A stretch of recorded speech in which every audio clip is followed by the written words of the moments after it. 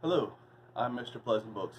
For this book talk, we'll be discussing the second book in the Simon R. Green series, The Night Side, Agents of Light and Darkness.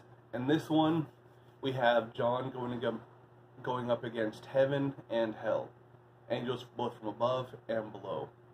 We see him looking for the unholy grail, the cup that Judas Iscariot drank out of at the Last Supper. I never heard of the unholy grail myself until I read this book, but it is an interesting idea and an interesting concept. I think that's all I can say for now without spoilers, so just from here forward, there'll be spoilers, so if you don't want to hear it, don't listen. If you don't care, keep going. Hope you enjoy. Alright, bye. Agents of Light and Darkness. Okay. This one we meet Jessica Sorrow. And she sounds scary, honestly. And even John is terrified of her because she's also known as the unbeliever. Her whatever happened to her in the past made her stop believing so powerfully in everything that she can literally wink you out of existence if she wants to. That if she looks at you and concentrates hard enough, you just disappear like you never were. That is a terrifying being to come up against. And she's been around for a while. Like, she goes to sleep for years and then wakes up, wanders around the night side scaring everyone, and then leaves again. But, you know, in this time she's woken up and she's caused a lot more damage than normal, I guess. So John was hired to find whatever it was that she always seems to be looking for. And he does. He finds it. It's a teddy bear. A little teddy bear that she had when she was a child. And he finds it. He heads to the Chapel of St. Jude because it's the only real church in the night side. Some say it's even older than Christianity, however that works. But he goes there because it's a place of such faith and strength that he hopes it'll be able to counteract Jessica Sorrow a little bit. And I don't know if it really does. I mean, because when she comes up to the door, they just disappear into nothing in front of her. And when she steps, her steps are so powerful because she believes she's the only real thing in the world that actually cracks the stones under her feet. But when she gets the bear, she decides to stop. That's what she wanted. That's what she needed. Something from her past that wasn't so horrible and evil and nasty that it made her stop believing in everything. She takes the bear, goes back to wherever her lair, and John is like, "Whew, I made it. I'm going to get paid." But then as he's sitting there, somebody runs in, and this person is sewing their eyes shut and holds up a cup in front of the altar saying, "Protect me," when this darkness comes through the door and turns this person into a pillar of salt. John thinks it's weird, but, you know, it's the night side. Weird happens all the time, so he just heads back to Strangefellows. At Strangefellows, he meets an agent for the Vatican, somebody who says the unholy grail is on the night side. We need you to find it. We'll pay you $250,000 or pounds if you find this horse. John says, "I'm in, done, let's do it." But he decides he's going to get help. So he goes to Shotgun Susie to help him. And he can't use his power because when he tried to use it, the angels kidnapped him, ripped him out of his own mind, like I said, both from above and below.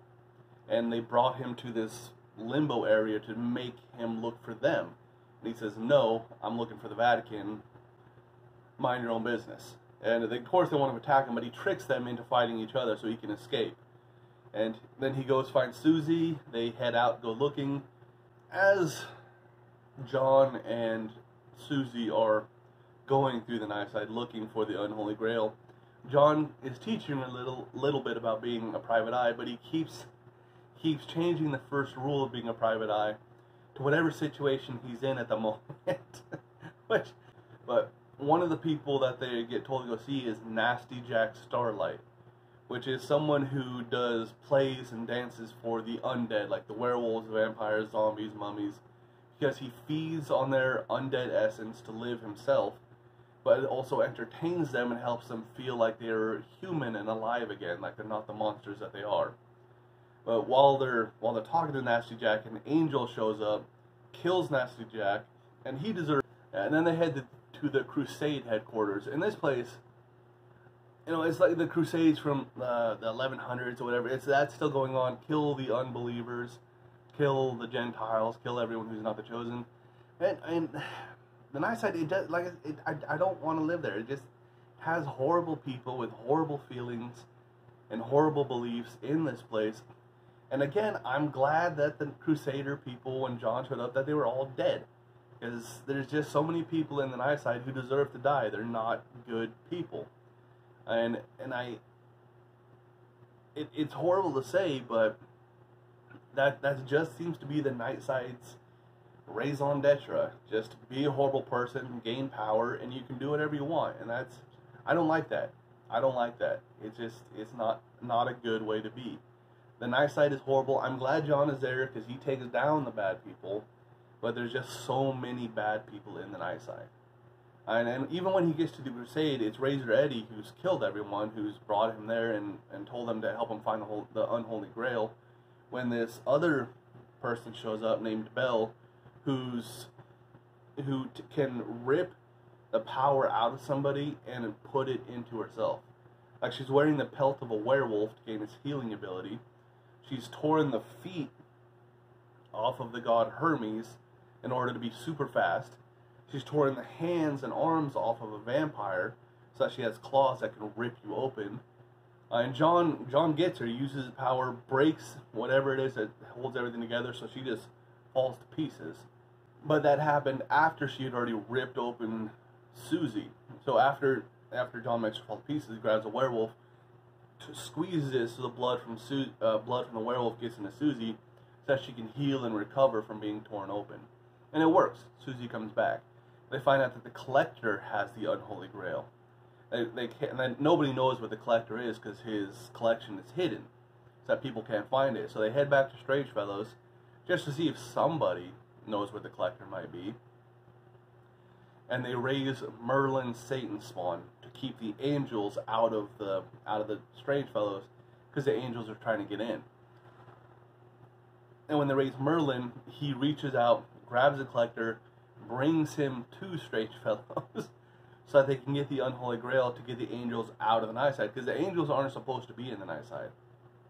And it was some covenant that was made when the night side was created, that no angels, no interference from above or below is allowed in the night side. But Merlin sends the collector, John and Susie, back to the moon, which is where the collector's collection is, to get the unholy grail. And of course the collector turns on him because the unholy grail messes with your mind. And he sends these cat robots at John and Susie. And Susie just starts unloading. She throws grenades, she shoots with her shotgun, just destroys as they get closer and closer, until finally they're so close that John turns on his power and shuts them all off. And Susie, I love this part because Susie turns and says, "You could have done that from the beginning. Why did you wait?" And John's answer, "You looked like you were having fun. I didn't want to interrupt that." I need friends like that who just let me destroy and break things because it looks like I'm having fun. And honestly, destroying the robots, the cat robots, I think would be a blast. But yeah, they get the unholy grail. They head back. They find out that their client, the person from the Vatican, is Judas Iscariot himself. And in the night side legend here, Jesus found Judas and forgave him. After Judas hung himself, cut him down, brought him back to life, and forgave him. But Judas didn't forgive himself, and so he said, "Let me stay on earth and do penance until I can forgive myself for what I did to you." And that's how he's still alive. But he takes the chalice, the unholy grail, drinks from it, which removes his power. The angels all leave. Merlin goes back into his grave because he's dead. He had his heart ripped out by Nimue. And so he goes back into the grave. And just because, what was it that they say? Just because you're dead doesn't mean you're not a major player in the night side. That helps you understand a little bit more about how the night side works. And John makes all of his money. Also, he resists the voice of Walker, the voice that has, as rumor has it, made a dead man sit up and confess his sins. And John resists it, although they think it's because he had the unholy grail next to him. I think it's because John's mother is how he was able to resist it. And that's what the book. Oh wait, there's one more thing. They did it. I'm so glad they did it. But after Judas drank and was leaving, John yells out, "Hey, Jude!" I'm so glad he pulled that line. He had to do it. I'm glad he took that opportunity because it was perfect. But yeah, the book ends. It was a lot better than the first book to me. I think you should start with Agents of Light and Darkness if you're going to read The Night Side. But you do need to read the first book to find out why John is there, why he came back, why he so cares about Kathy, his secretary.